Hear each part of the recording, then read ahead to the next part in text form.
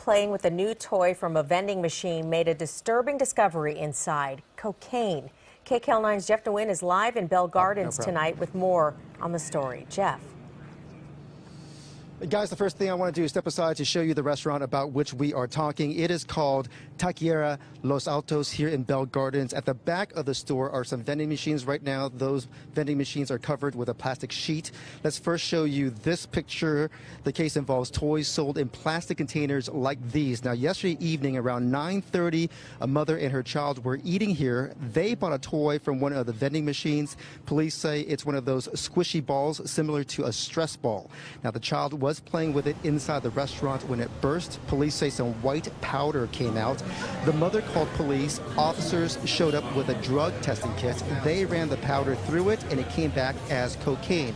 Now take a look at this second picture. It is a picture of the machine involved. Police say that it belongs to a company called Snack Time Vending.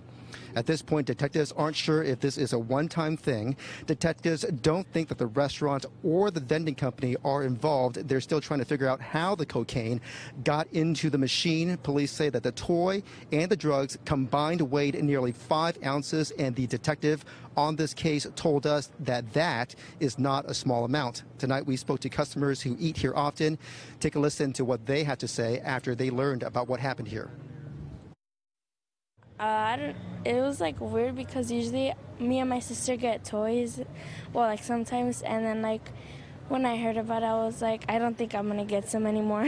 Very, very upsetting. Like, I mean, these are kids, small kids. They come in here looking for these stuff in the machine.